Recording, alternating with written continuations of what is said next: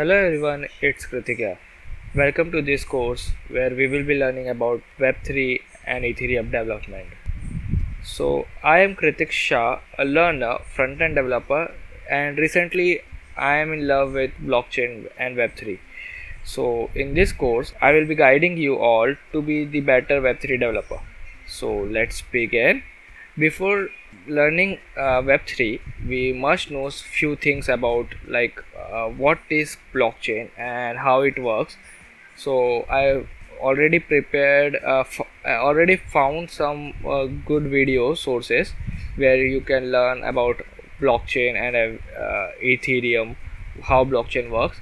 So I will be giving this link to in the description. Plus, I will be creating some playlist where everything will be in a flow where you can just play next video and you will learn all that. So make sure you will pause those playlist. It will be the first link in the description. So the second prerequisite will be how Ethereum works and what are the updates in Ethereum 2.0 and how Ethereum blockchain works. That's the point. Third prerequisite is why we are shifting to Web3 and what are the differences in Web3 and Web2 and Web3. It will help you to make sure why you are learning this. A path without a goal is just pointless. So you must know why are we learning this. The fourth prerequisite is you must know at least one programming language like Python, JavaScript, Java. But my personal two favorite languages are JavaScript and Python. I will suggest that. And if you are a front-end developer or a back-end developer, like I know some basic front-end, so I was working with JavaScript a lot, and so that was very useful for me in learning Web3. So if you know some programming language, that is a great start. I will just recommend you to learn Solidity. It will be our first step to learn move to the Web3. All the Web3 main logic is written for blockchain is in smart contracts. So Solidity is a programming language which help us to write those smart contracts. Smart contract is nothing but a script which we have wrote and someone using their MetaMask, someone using their wallet will use those functions and use those smart contract function to do something.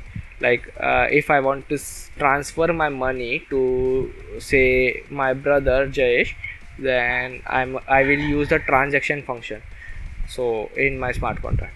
So that's how we can use smart contracts, and those smart contracts was built because of Solidity.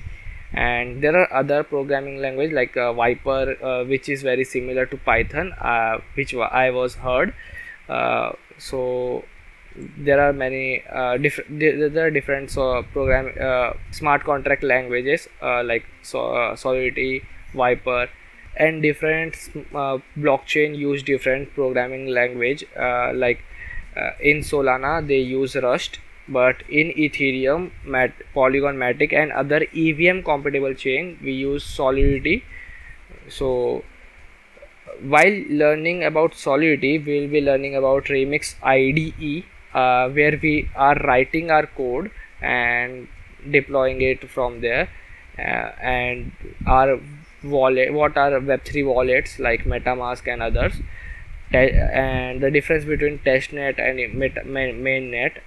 So everything in blockchain is a transaction, and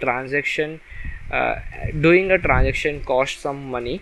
So we don't want to spend money while we are learning, so we have to use our testnet, which is a dummy blockchain for developers. So we are using that, and even in testnet we use some ethers or some for doing transaction we need some thing like some currency we will get those currency from faucets. So there are some faucets for Rinkibi for every testnet.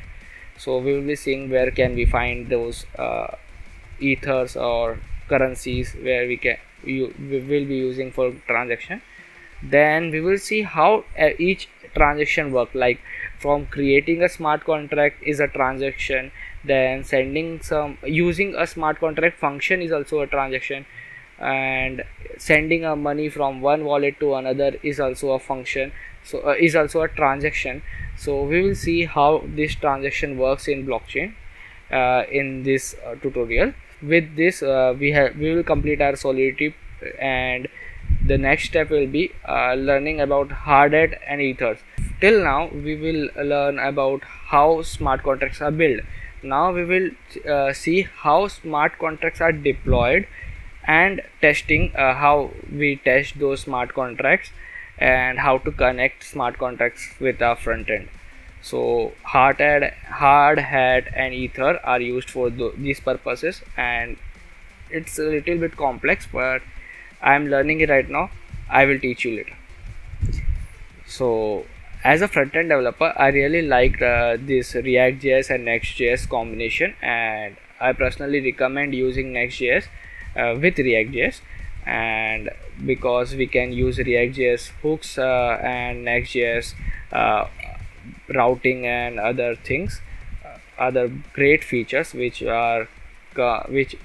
comes with Next.js, and little bit of Node.js and how Node.js works. And we will use we will connect our front end, means we will connect our Next.js application with our smart contracts and blockchain using Ether.js. And we will be seeing how there are some pre-built templates like scaffold ETH and plugins like Wagami.js, which will help us to build Web3 application very easily. Then we will learn about we will use Chakra UI and Tailwind to build our UI element, means to build our website front end very quick and fast. And we will be using Tailwind to give necessary styling to our front end, like to our application. So with this, I think we will cover all the basics of Web3, and it will be our time to show what we can do, and we will be building real world projects with this.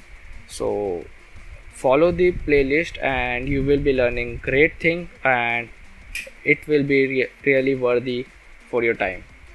Thank you.